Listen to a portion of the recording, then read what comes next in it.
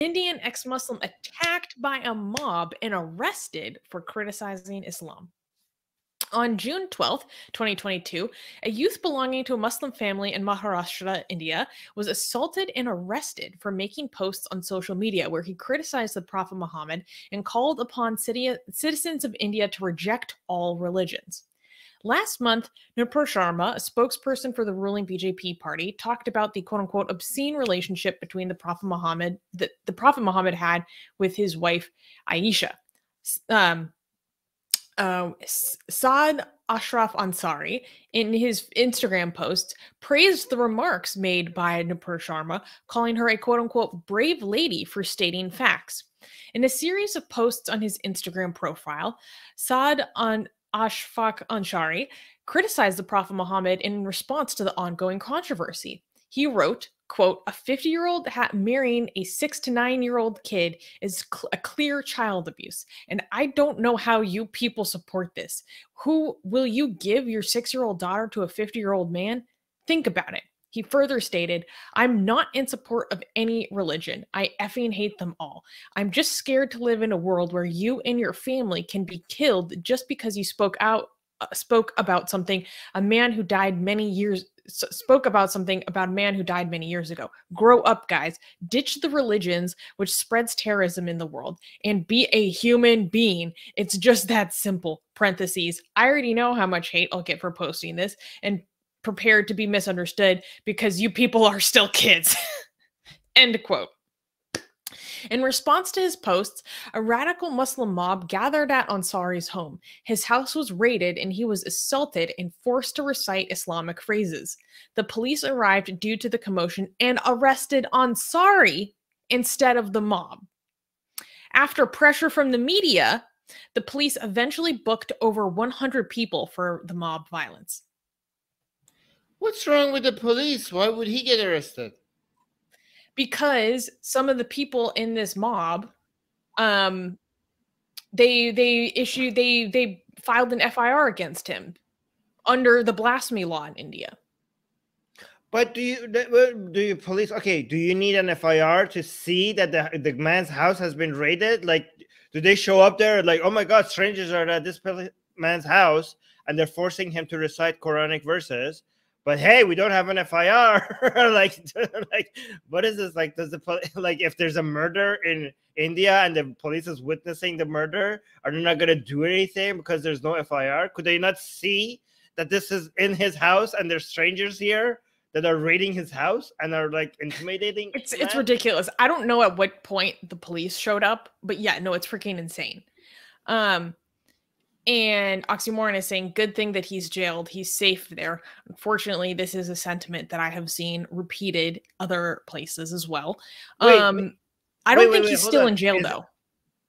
Wait, does that mean, is it possible that the police was actually sensible and they were like, this man needs our help. Let's put him in jail because he's going to die if we don't put him in jail. Like, is that possible? I have seen some reporting that says that they're like, oh, this is like protective custody. And then, but most reporting is that he was taken by the police, not for protective custody, but because there was an FIR filed against him for blasphemy. And but maybe that's the official reason. Maybe that's the official reason, but the unofficial reason is that we need to save the man. I don't know if that's how that works because that's still going to be on the record that he was arrested for blasphemy. Yeah. So this was a big story that happened last week. So a bunch of the stories we're going to be talking about this week are, again, still more fallout from the Nupur Sharma blasphemy cases. It is still evolving. It is still ongoing. We're like 3 or 4 weeks out. There's still fallout from this. And this is a major instance of this. One thing that really bothers me, though, is when I was looking for a reporting on this, is that Indian media continues to refer to Saad as a Muslim. And I'm like, he literally says in his posts, I reject all religions. I effing hate them all. I'm like, that doesn't sound like someone who's a Muslim to me. Yeah, they continue to, or they're like comments like, oh, this just shows how hard it is to be a moderate Muslim. I'm like, I don't think he's a Muslim guy. Moderate Muslim? Background. Yeah. They think like that somebody who's like anti-religion because he's like anti-religion, he's a moderate Muslim. Oh my God, how moderate Muslim? Oh yeah, I hate calls religion. the prophet a child abuser. Like this man is not a like a moderate what?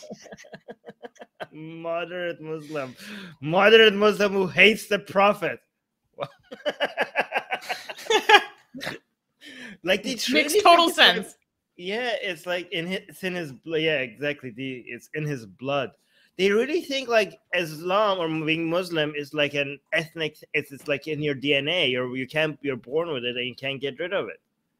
You know, maybe they have a Hindu mindset because it's certain religions are ethnic religions, like Zoroastrianism is an ethnic religion, Hinduism is an ethnic religion, True. and Judaism is an ethnic religion, and because these are ethnic religions, they don't understand. Like they have been living with Abrahamism for so long, they don't understand that Christianity and Islam are not ethnic religions. You can move in and out of them as you choose. I mean, you have to be brave to move out of Islam, especially in India, but like you can still move out of it. Like it's not like yeah. Anyways.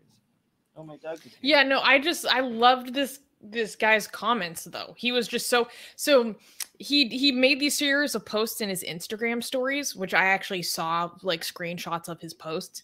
And I don't know, I just like how he speaks like so plainly. And he is just like, guys, are you serious? Like, this isn't okay. Why are we kidding ourselves? Like, wake up. Like, I'm calling upon the citizens of India to move past this. And this line was so funny to me. Parentheses, I already know how much hate I'll get for posting this, and be prepared to be misunderstood because you people are still kids. Said with the true sass of like a teenager. Like I love it. Like I love this kid. Gossam is here, by the way, and also hi Gossam, and Christy is here as well. Hi Christy. Oh my gosh. So Forever Stormy is saying he has an Abrahamic mindset according to Indians. He's Armin's cousin. Oh, we have a little doggy here. Oh, kisses. Yeah, I think it was. This whole thing is so crazy. But if you scroll down in the post, we can watch some of the footage. Okay, I have to ask a question before we watch some of the footage. Is it? I think more. Is it okay to suggest, because I don't want to be responsible for anyone, anything happening to anybody, but do you think it would be a good idea to suggest for more people in India to come out and say that, Muhammad was a child abuser, right? And by the way, guys, I think, let me just give you a tip, because some people like want to go like explicit and say the most vile things. In my experience, when you just say it without like acting like really crazy, you don't have to exaggerate it. The facts are already bad enough. Yeah. If you say it, if you just lay out the claim, right? Very subtly, without like being like mad, like without swearing or anything like that, or without making it cartoonishly explicitly ugly or something, that actually has a bigger impact. Because if you act like that, if you act like try to like swear and use like really derogatory words, they can dismiss you because they are just write you off as a loon, right? But if you just like calmly and very clearly just say like, yes, Muhammad was a child abuser, okay? He had intimate sexual relationships with a minor, okay? And you just don't, that actually gets a bigger reaction, okay? Because you can't be written off as somebody who's just like hateful or crazy, right? That frustrates them even more. Okay, so I think if you want to do it that way. That's my suggestion. And also, do you think like that we should suggest for more people in India to do this, because there's safety? They say there's safety in numbers. Like if a lot of people do this, then I don't know if this applies to India, because there's also a lot of people that are like, no, don't worry, there's a lot of us. We will get to every single one of them. So I don't know if it's. I don't want to suggest this, but do you think like more people should come out and say this about Muhammad so that it desensitizes the situation, and there's like eventually there's no reaction to it? What do you think? Is that a good idea or a bad idea? I think it highly, highly, highly depends on the region in which you live and your local community, and also your ability to protect yourself with the means necessary should a problem arise, whether that be the financial means necessary to move when things get too hot for you, or what be it. I don't know if now is the best time, because right now, like we were already dealing with a backdrop of like increasing violence, particularly against religious minorities, right? And that the temperature on that has been like cranking up for years now. But then this has had the temperature in the country up on a whole different level, to the point where it's reached the attention of the international stage. So I don't know if now is the best time, because like, so that means that everyone's emotions are high, particularly regarding this issue. So I don't know when everyone's emotions are at their highest, if right now would be the best time for everyone to start coming out and talking this way. I think because the emotions are already so high and people are already going out and assaulting people over this kind of thing, like it might just snowball and lead to even more of that. But in theory, like having more people exposed to the idea of like just talking about these things, like is a good one. I would maybe encourage more like organizations, like ex-Muslim organizations, to take up that kind of a mantle, because they would have more organizing power and like more of a platform and more connections to help each other should things go awry, than just an individual. What do you think about that? What do you think about my idea or thoughts about that? I don't know. It's a good theory, but I don't think we can evaluate what's the best. I don't know. I don't have enough information to judge. I do, however, want to point out. I scared my dogs. I do want to point out that there's some level of hypocrisy happening here. Okay. Because when we had our blasphemous art against Hinduism out, people were like, even if you're right, you shouldn't be doing this because you're gonna cause chaos. Okay, but the same people who said that, like, oh, Armin, you have no idea, you're gonna cause violence. This is bad. This is horrible. People are gonna turn on each other. I'm like, what are you talking about? We're just depicting Hindu goddesses. I'm like, no, you're gonna cause disharmony in society. And India doesn't need this right now. Stop it, Armin. Stop it. Okay? And the same people are now celebrating these anti-Muhammad statements. Okay? And then they put the first comment by the politician as well, right? They're like, yes, Queen, thank you. Say this about Muhammad, okay? But I would suggest that where are your claims that this causes disharmony and violence in India? In India, this is not what India needs. Where are you? Where are those guys? Because I would suggest, for the Hindu blasphemy, it's nothing in comparison to this. It's nothing in comparison to this. Yeah, did anybody die because of it? Nobody died, but because of this, people are like, dying. But still, you guys are like, yes, Queen. Thank you so much. Say it. So there's a hypocrisy here. I think. We have some comments I want to get into. So in terms of should people try to normalize blasphemy by the dissemination of it, the tactic we were talking about earlier. Stormy is saying, at the moment, I think it's a bad idea because Indian Muslims have been cornered into a position where they have no other identity besides being Muslim. This will only make things worse. Interesting perspective. In response to that, Kanye Baba said, Indian secular Muslim, you are already a rare species. Please don't do it. Like, we need as many as we can. Don't put yourself at risk. Okay, India, but again, not all of them are Muslim, but yeah, secular Muslim. No, and but there are ex-Muslim. Indian secular Muslims, but yeah, they are a rare breed. Yeah. Nanda, who I rarely agree with, I agree with on this. Nanda is saying ex-Muslim tsunami is happening in India. Yes, true. Especially in the South. It's awesome to see.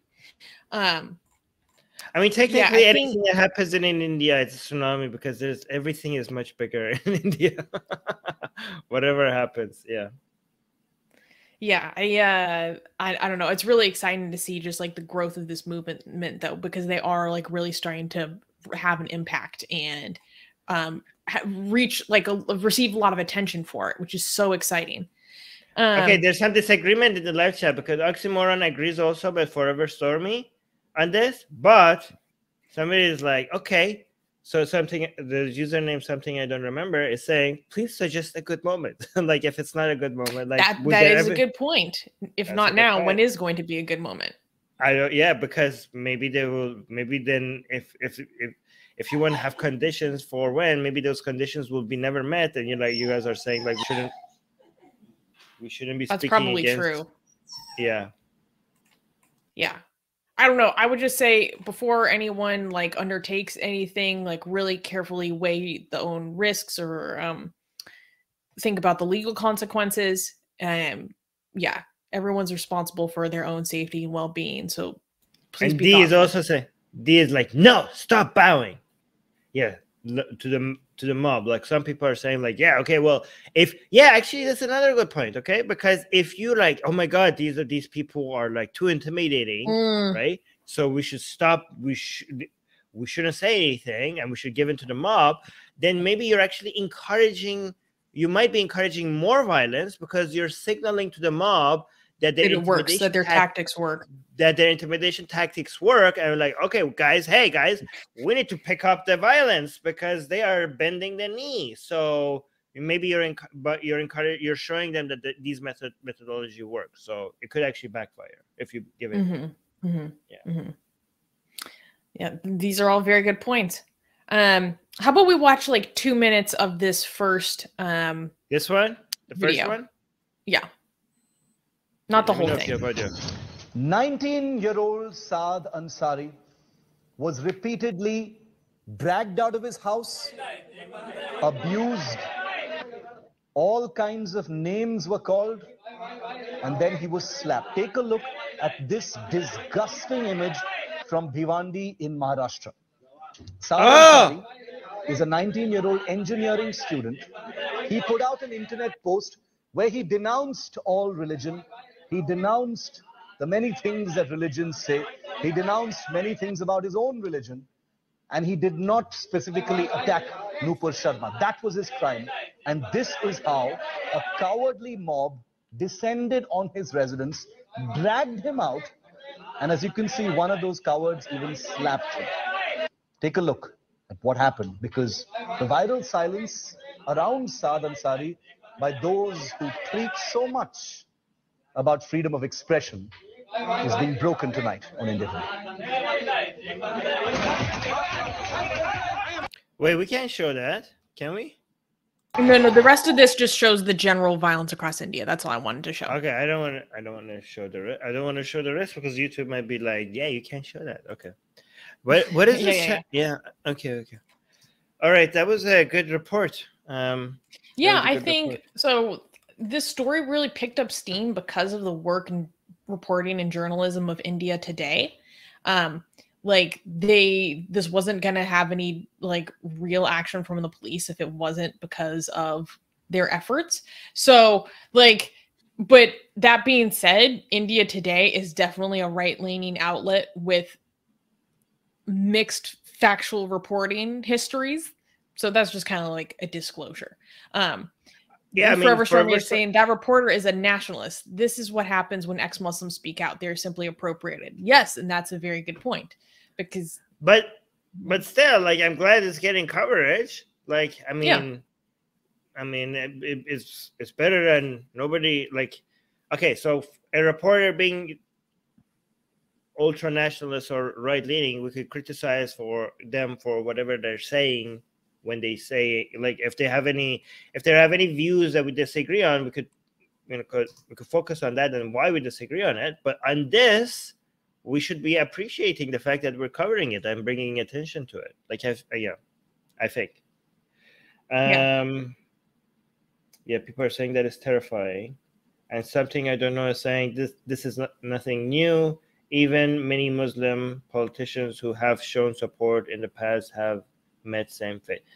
I don't think. Oh, I should also note that India Today reported that a member of a mob was a local, a contractor or organizer for the Congress Party. I don't know how true that is, but if true, that's a freaking embarrassment, and I hope that guy gets suspended as soon as possible. Oh, that's crazy. Yeah. Yeah. They were reporting on this, like zooming in on this one dude. I was like, oh my God. Freaking embarrassment. So, yeah, if true, Congress Party. Go fix that. That's a no. That's a no-no. Atheist Republic needs your help. We've been the target of many legal attacks by Hindu nationalists ever since our founder, Armin Navabi, blasphemed against Hindu deities. We have retained legal counsel to help us defend our access to our community in India.